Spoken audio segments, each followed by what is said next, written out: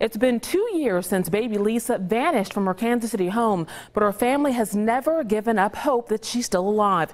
New at 10, our Shannon Halligan shows us how the family is holding out hope that their little girl will come home. Shannon? Well, these flyers are posted all up and down the street from where baby Lisa was last seen out near her home, and her family still begs for answers now 2 years later. Baby Lisa Irwin is still missing. Her family continues to believe she will come back. The outcome is her coming home because we're not going to stop until it happens. 2 years after she disappeared from her home, dozens gathered on the lawn. Lisa's mom urged everyone to keep an eye out for her. I just want everybody to look at this picture and remember she's not a baby anymore, she's a toddler.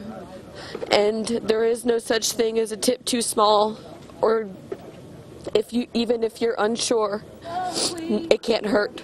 Call the TIPS line. Even with hope still alive, the family says the pain never changes. It doesn't get any easier. It's been 2 years and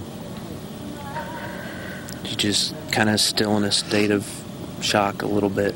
They vow to look for their now 3-year-old little girl. That's exactly. I even knew she was going to have some red in her hair.